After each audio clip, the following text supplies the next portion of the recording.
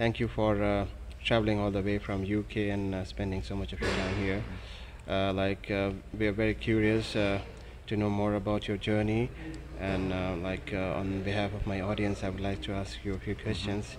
You were an orthopedician, and you chose this unusual journey for yourself, the journey of medical education. Yes, So, what was the yeah, inspiration yeah. behind? Thank you. Thanks for the opportunity to talk to you today. Yeah, I've always been interested in teaching. I think that's really in my genes. So even as a junior house officer, I was concerned to be involved in teaching, and was able to do that informally at the bedside with other people.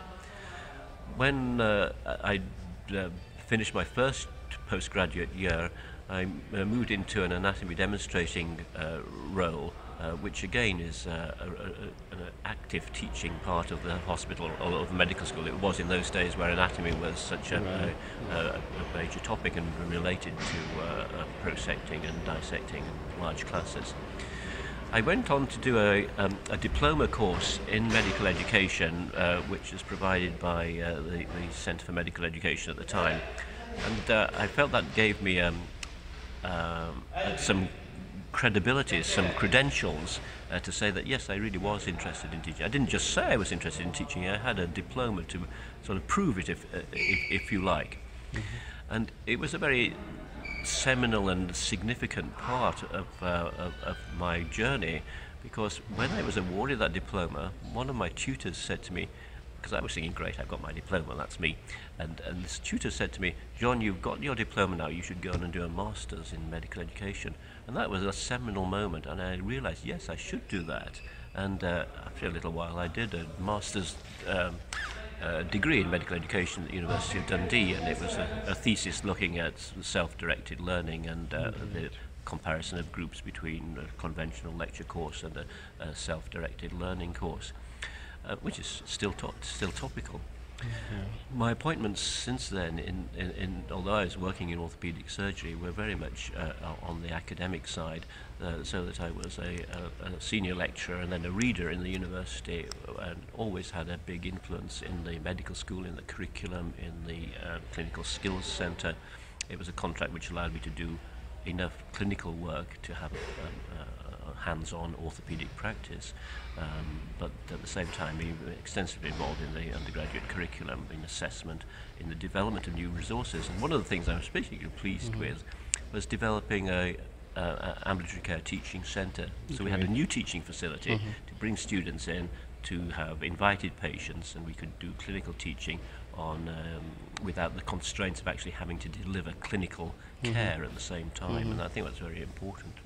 So that's sort of how I've gone, but now as time has gone by, I'm working entirely in AMEE, the International Association for Medical Education, and that's why I'm involved in online courses and teaching and tutoring and attending conferences and talking to friends to influence and encourage them too. Sure. So where do you see the future of medical education in the current era of emerging challenges and things changing very rapidly?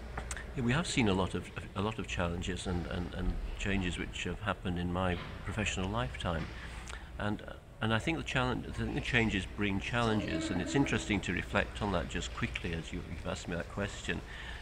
One of the things is simulation. Simulation's been a great benefit and is so advanced now, and of course it's possible to simulate with models and expensive equipment, and this is very important, and in terms of resuscitation, of critical care, of anesthesiology, these are very vitally important. The problem that comes with that extra facility is that there's a danger of thinking we can't teach without it, and of course that's not true. The simplest simulated model can help you teach some simple but relevant skills to a large number of people. So the danger, and this is I think particularly appropriate for not yourself, but for in other places, perhaps more underdeveloped situations, where if they think that all they need is an expensive cardiac simulator, that's not necessarily right. It's possible to teach effectively with patient volunteers, with student volunteers, and with much more simple equipment.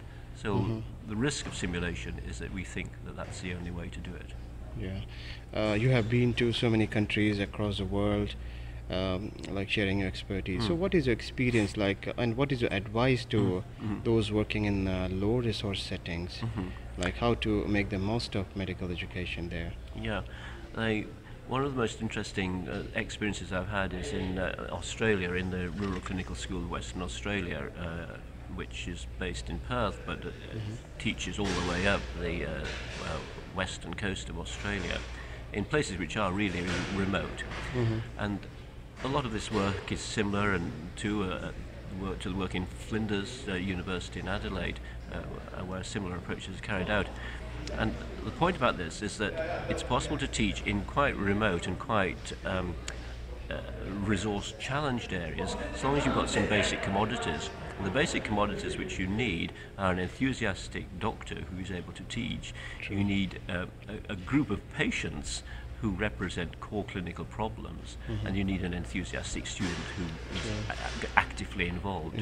And in that situation, a lot can be done because the clinical material is there, the enthusiasm and the input of the doctor is there, and the student who is able to self-direct and to help themselves learn is great.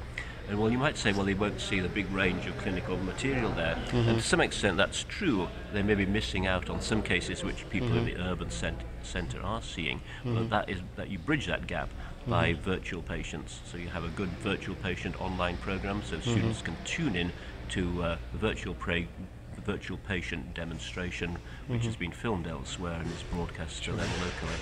Yeah. What is your advice? You have been to India so many times. So what is your advice to people who are working in the field of medical education in India? Yes, I've had lots of good visits to India, particularly with ASICON, the Indian Association of Orthopaedic Surgeons. I've invited you many times. Happy memories of those visits.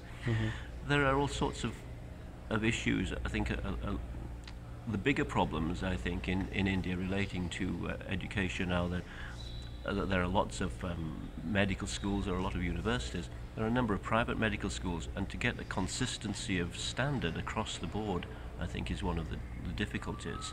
That can you have a consistent standard of teaching, consistent standard of education? And I think that's a national question. But as far as I understand, it's not really been sorted out yet. So there are issues there.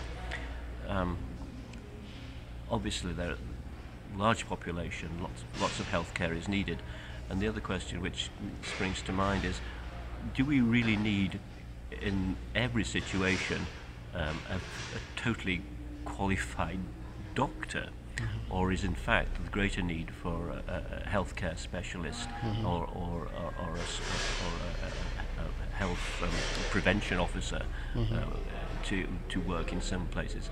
We're in Britain at the moment, we're seeing much more care being delivered by nurses rather than by qualified doctor, because you don't really need that for a lot of things.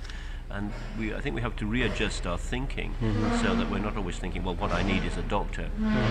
Another healthcare specialist may just as well be able to answer the people's needs. And I just wonder if that's a help for some of the situations in a densely populated country. So thank you so much for your time, and I have one final question.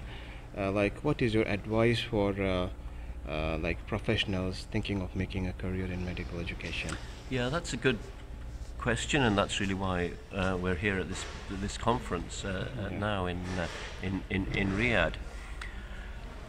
Medical education, just to quote a local example, has mushroomed here in the Kingdom of Saudi Arabia, and that's very exciting. I think over the last 17 years, the number of doctors with medical education interest has mushroomed, and that's great because it does guarantee that your workforce who is involved in teaching has some knowledge of educational principles. One of the things that AMEE is offering is our online courses, and this is one of them. It's called ASME. It stands for Essential Skills in Medical Education. That's an online course which people can buy into. It lasts for 12 weeks. It covers 6 key topics in medical education, which people really need to know about to hold a conversation intelligently about what medical education is about. Sure.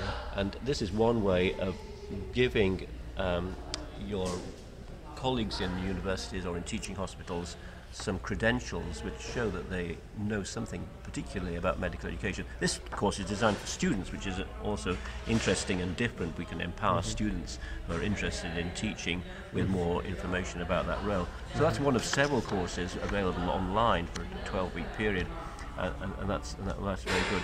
And the second thing I wanted to show you, because this is a message maybe to deans and faculty leaders, is the Aspire initiative. And the Aspire initiative, run by AMEE, is an international initiative to show that you can have excellence in teaching activities. And the one which we've been discussing here today is excellence in student engagement. But it could be also excellence in assessment or excellence in social accountability. As a medical school, it would be good to have a globally acknowledged benchmarked qualification, if you like, role recognition, which shows that your medical school has got something which says, yes, it is excellent in this particular aspect of medical education. Sure. So maybe there's a message there for both people starting out in medical education and for those who are running a medical school. Yeah. Thank you, Professor John, for your time, and we are very hopeful that we will continue to receive the kind of enlightenment and inspiration from you in the coming times. Thanks so much. Best wishes. Thank you.